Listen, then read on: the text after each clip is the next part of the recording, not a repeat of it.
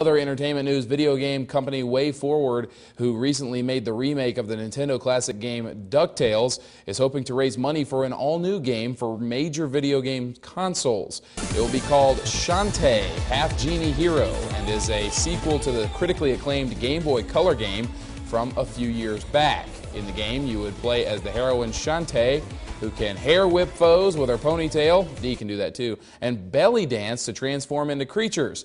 The character adventures through worlds, fights pirates, and can earn new abilities. Wayforward has a goal of $400,000 to reach to release the game, and with over 2 weeks to go, they have already raised over $300,000. Those who donate, depending on how much they pitch in, can receive perks ranging from the game itself when it's released to even being put in the game as a background character. Very cool.